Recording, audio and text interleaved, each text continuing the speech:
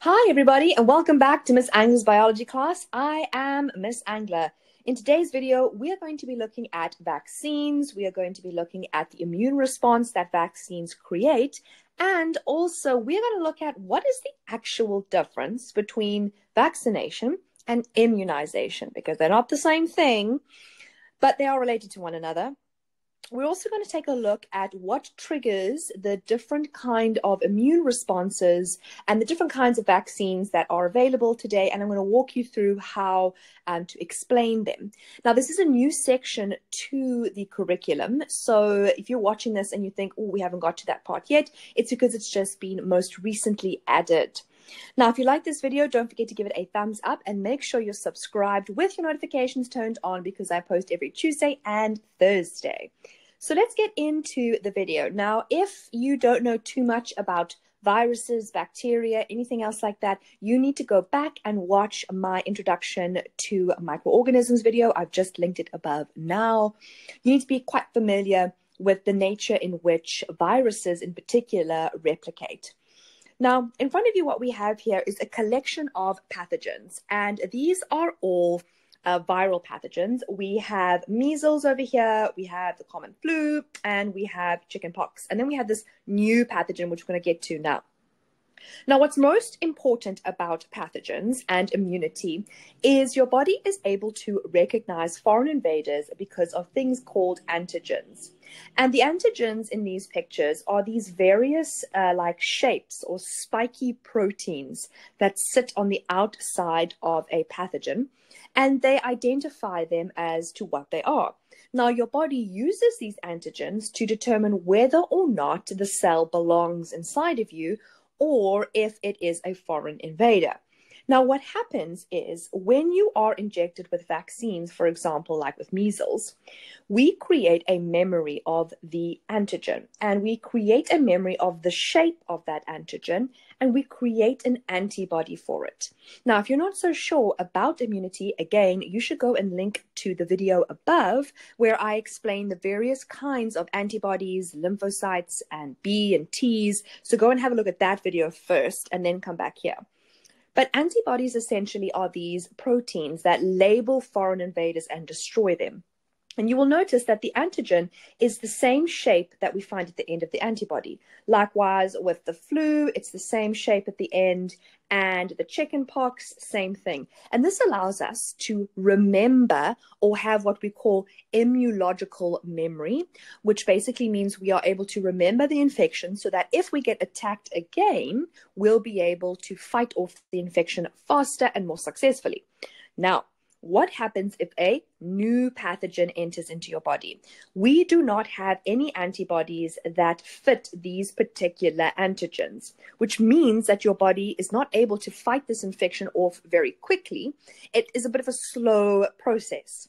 Now, when you have a vaccine, you are able to expose the body to a new pathogen safely in such a way that it allows your body to create antibodies as quickly as possible, whilst making sure that you don't actually succumb to the disease, which means that you don't get very ill or potentially die from it.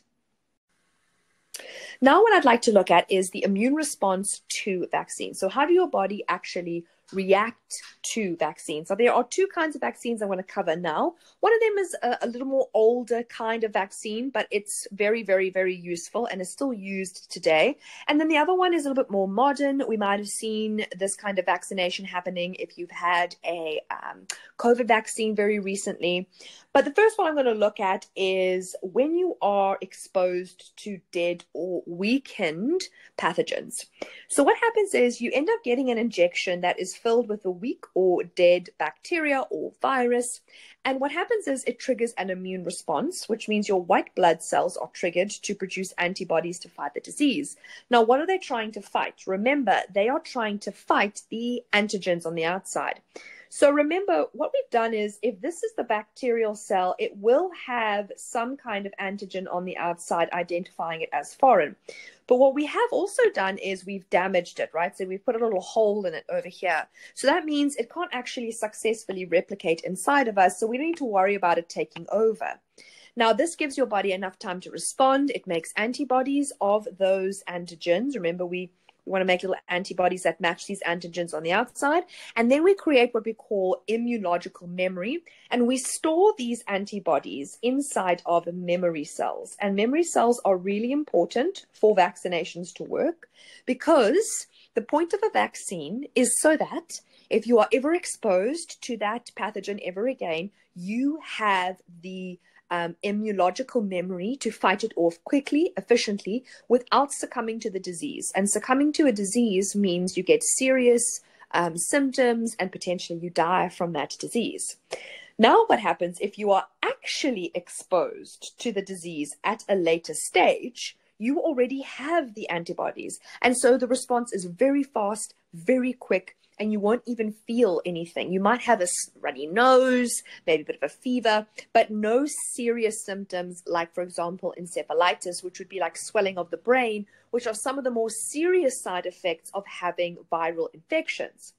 Now, I want to bring your attention to what is a more common vaccination today as well, which are mRNA vaccines. Now, you might have had an mRNA vaccine if you have had a COVID vaccine recently.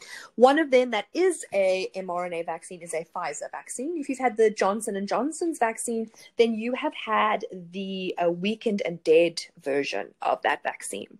So how do mRNA vaccines work? Well, what we do is we take a teeny tiny little piece of mRNA, which is like a recipe, and that recipe is for the antigen. So that little recipe is going to tell us to make these little antigens, right? So we know what they look like. Okay, they're also called spike proteins. You might have heard that word before. The mRNA then enters into your cells, and don't worry, they can't harm your cells in any way.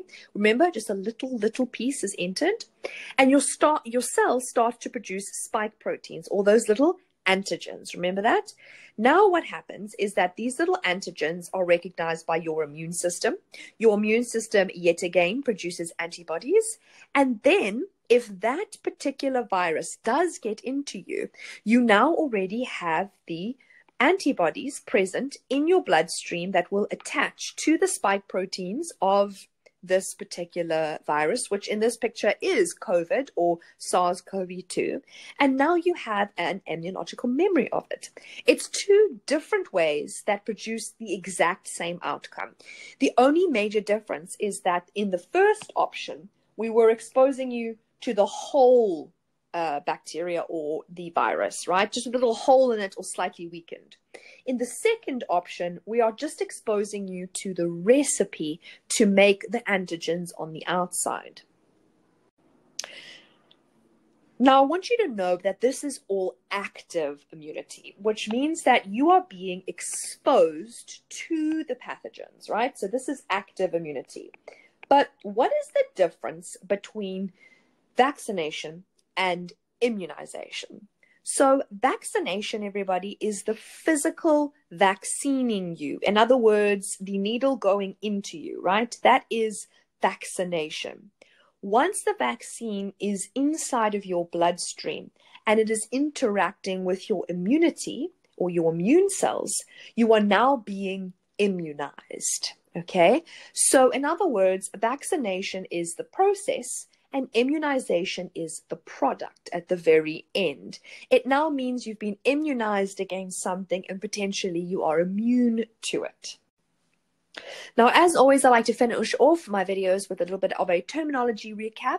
There wasn't too much terminology in this particular section, but I do want to highlight the importance of knowing what an antigen was. Remember, that is the protein on the outside, which identifies it as a foreign invader, or it identifies a cell as being belonging to you. Okay, so these are on all cells. It just needs to know, is this cell ours or is this a foreign invader? Likewise, we also need to know what an antibody is. And an antibody is a protein that is produced by white blood cells. And those white blood cells specifically make these to clump viruses and bacteria together to destroy them. Which one of those white blood cells produce that is B lymphocytes. And if you don't know what a B lymphocyte is, you must go back and do my immunity introduction. We also looked at the word pathogen, which is any disease-causing microorganism. We looked at obviously the word vaccine, or to vaccinate, which is the physical, actual like needle going into you.